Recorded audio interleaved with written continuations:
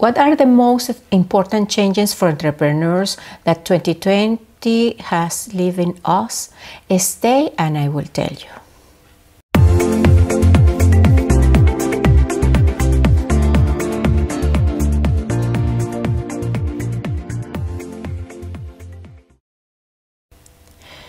Happy present moment. Welcome to Jeanette Salvatierra TV. I am your hostess. 2020 has been the realization of a Chinese course. May you have interesting times. Much has changed in 2020, but not everything is negative. Change is uncomfortable and it can hurt us immediately in the short term, like when we get sick, when we lose our job, or a loved family member. But also, there are uncomfortable changes at the beginning that in the long run can open up new opportunities for enjoyment, and in the case of the female entrepreneur, new opportunities to grow our businesses. Today, I want to share with you the 3 changes that, in my opinion, came to stay, to be part of the much mentioned new normal.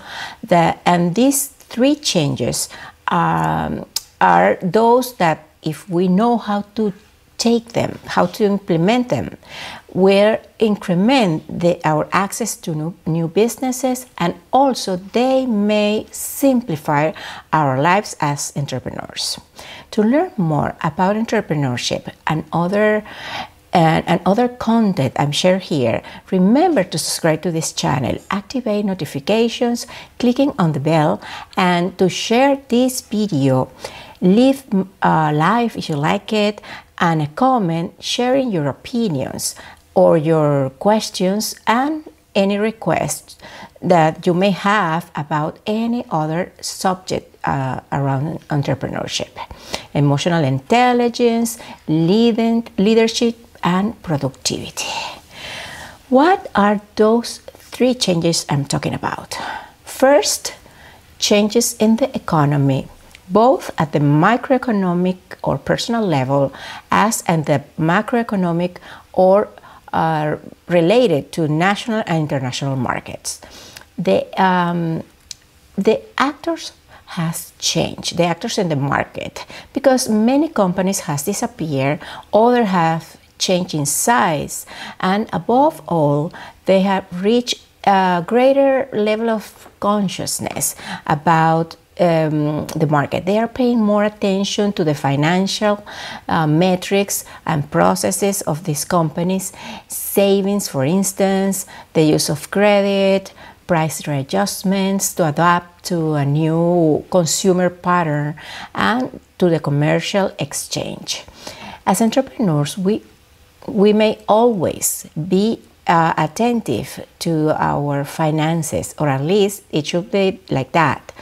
But in 2020, after the global recession caused by the effects of the pandemic, we have to pay even more attention to monitor our cost structure, finding how and where to save money and invest in those activities that offer us a greater return on investments. Contrary of you as the one that you may think, this is the time for reviewing processes and investigate how to make yourself or your company more efficient through the use of processes and systems. This brings me to the second big change, which came with the COVID to stay: the use of technology and in all processes of the company. This fact can represent a big change for companies, small or that were created before the digital age, back in the 70s or earlier. At that time, computers and in general technology was used almost exclusively by large corporations or companies with integrated operations from manufacturing to distribution. Today, technology has been democratized in its use and access, and it also made possible the that more and more people and companies may enjoy its benefits. In the case of entrepreneurs and businesses that are starting or still growing, technology can offer many advantages in various departments and processes, starting with customer support, marketing, and sales. Technology today can offer many options, diversity of applications, devices, technologies-based methodologies for working, ranging from the simplest to the most complex. The important fact here is, don't be afraid to technology. There to learn how to use it, request help, hire consultancy services if necessary to improve customer or company processes, using technology from simple applications like the ones used to schedule your task, to share writing or audiovisual information, customer data and their consumption patterns, including the omnipresent digital marketing, up to even more sophisticated systems as virtual stores or automation of manufacturing and logistic processes. Finally, and in the center of all these changes stands the human being, and that's the third factor of the third change bring to us by the pandemic.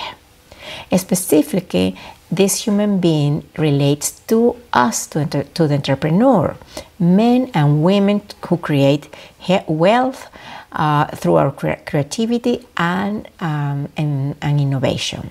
We have changed as individuals because we have become more aware of the value of other human beings, from our employees, allies, and even from our competitors. But above all, more aware of our clients and their new needs as a result of the changes in the economy and the social dynamics imposed by the social distancing due to the impact of information technology, especially if our clients belong to the group of people fearful of technology or without those skills and possibilities to use technology to continue being our clients. The latter will lead us to, as entrepreneurs and also as human beings, to put even more effort and simplify the way clients interact with our company. It is not only thinking, put an ad in Facebook and that's it. There are people that, although they see Facebook, they're still wary of doing an online purchase by credit card, or that they need an additional mechanism besides the online one, like telephone communications and the ads on TV or radio. Ensuring that all these communication mechanisms and channels exist to reach to all kinds of clients without destroying the cost structure of the company demands more information, leadership, and empathy skills from on the part of the business manager or entrepreneur. So change the business mindset, harmonize the rational and emotional criteria for when making decisions and implementing new processes and offerings to the market. Last but not least, the mindset of the new entrepreneur must be open to collaborations with other entrepreneurs, to create alliances, to offer more interesting products or services, lower the cost by sharing in the investments. For example, a collaboration between a fashion entrepreneur and a travel agency to create pieces that remembers the places to be visited or that have been visited. A photography and a culinary creator that can make joint efforts to create or offer an unforgettable experience to a young family that is receiving a new baby. There are so many ideas as entrepreneurs they exist. Just open yourself to the possibility of collaboration, and if you need help with this and other strategies to grow your business, contact me to explore together how I can help you. For now, to adapt, to flow with the changes in the economy, technology, and in the entrepreneurial mindset. With those changes came with the COVID to stay. Thank you for watching. Blessings for you and your business. And we'll meeting very soon in an upcoming episode of Jeanette Salvatierra TV. Bye.